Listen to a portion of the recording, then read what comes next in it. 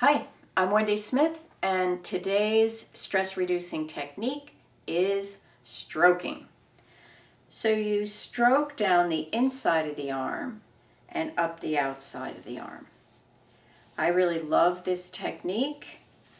I'm more visual than kinesthetic, but I am kinesthetic, and that's if you're a hands-on learner, you like touch.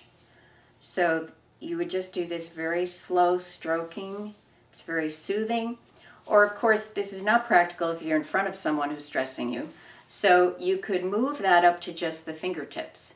And you just rub the fingertips back and forth. And you can bring them right down on your lap and just be rubbing your fingertips. And no one really notices. You know, you can put your hands together. It's really great if you're at a meeting of some sort that's stressing you out. You can put your hands under the table or just in your lap, and you can be rubbing them back and forth. So it's a very practical technique to be using out and about in today's world.